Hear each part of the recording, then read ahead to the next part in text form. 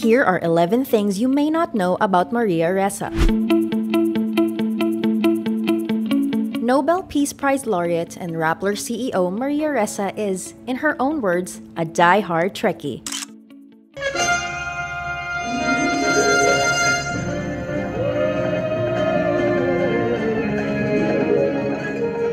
In the book, How to Stand Up to a Dictator, she writes, "To this day, I point to the combination of Mr. Spock and Captain Kirk, rational logical analysis tempered by empathy, instinct, and emotions."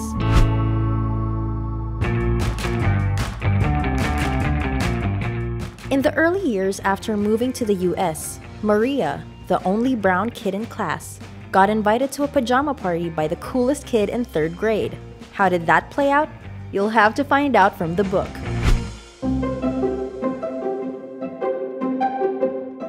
Maria Ressa acted in theater, played in the orchestra, played basketball and softball, and served as a 3-time class president. Maria Ressa was voted most likely to succeed in high school. The caption for her yearbook says, "She plans to conquer the world." Who says yearbooks can't see into the future?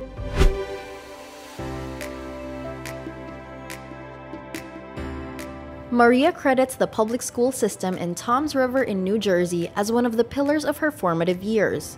She says, "It gave me free music lessons, computer programming classes, and advanced placement classes that allowed us to compete in Ivy League schools." Maria also credits Donald Spalding, the head of the Toms River Regional School's Summer Strings program, as quote-unquote, "the one who helped make me who I am."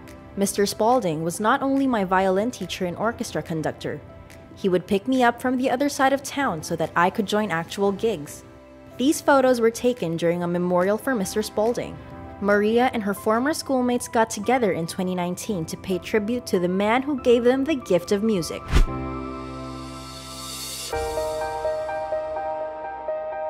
Maria writes, "Mr. Spalding helped me learn to play up to 8 different instruments. He nurtured me and others like me, kids looking for our place in the world." Her favorite instruments are the violin, piano, and guitar.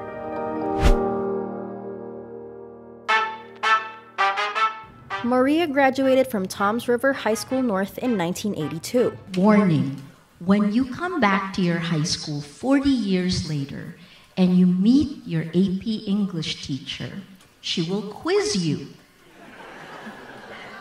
Mrs. Thornborough impacted almost all of us, and she gave me this bracelet where she took a quote, "Though she be but little, she be fierce."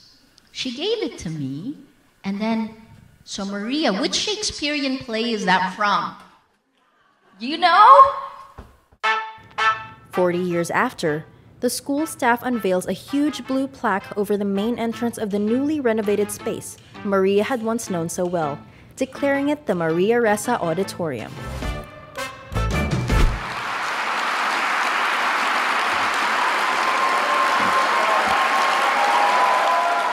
As Princeton and Nietzsche have taught me,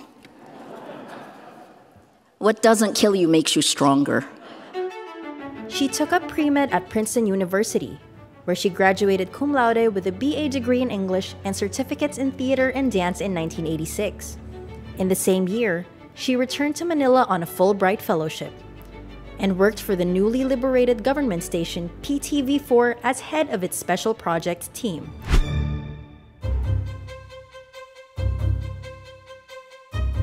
In 1987, she became the director and producer of Probe, the first and longest-running investigative news magazine in the Philippines.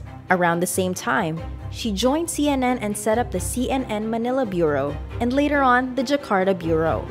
She writes in the book, "I made my career at CNN, creating and running 2 bureaus in Southeast Asia during the 1990s. She became CNN's leading terrorism expert with her work on the Bojinka plot in Manila, the precursor of the 9/11 attacks. In 1995, I spent weeks chasing a terrorist cell busted here in Manila. One man was arrested, perhaps the first commercial pilot recruited by a group we would later call Al-Qaeda.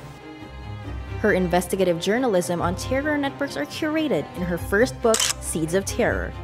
She joined ABS-CBN as the Senior Vice President for News and Current Affairs in 2004.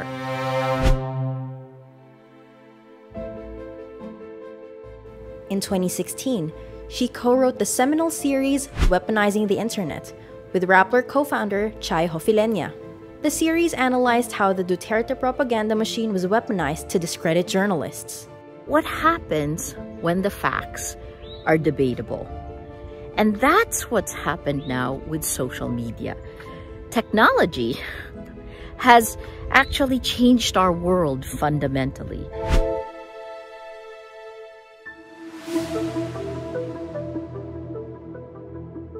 Right now, press freedom is an illusion, and we are forced to test it with every story because there's a gun pointed at you. And if you step outside the lines, you get targeted. In 2022, UNESCO released a study by Dr. Julie Possetti and Nabila Shabir. It says the onslaught of online violence against Maria Ressa created an enabling environment for her persecution, prosecution, and conviction. The study also says threats were designed to undermine her dignity and erode trust in her journalism.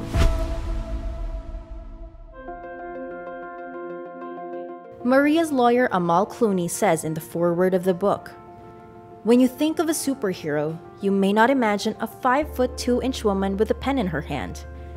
They face daily threats to their reputation, their freedom, and, in some places, their life. And Maria Ressa is one of them." Oh wait, there's a 12th fact we almost forgot. She can skateboard.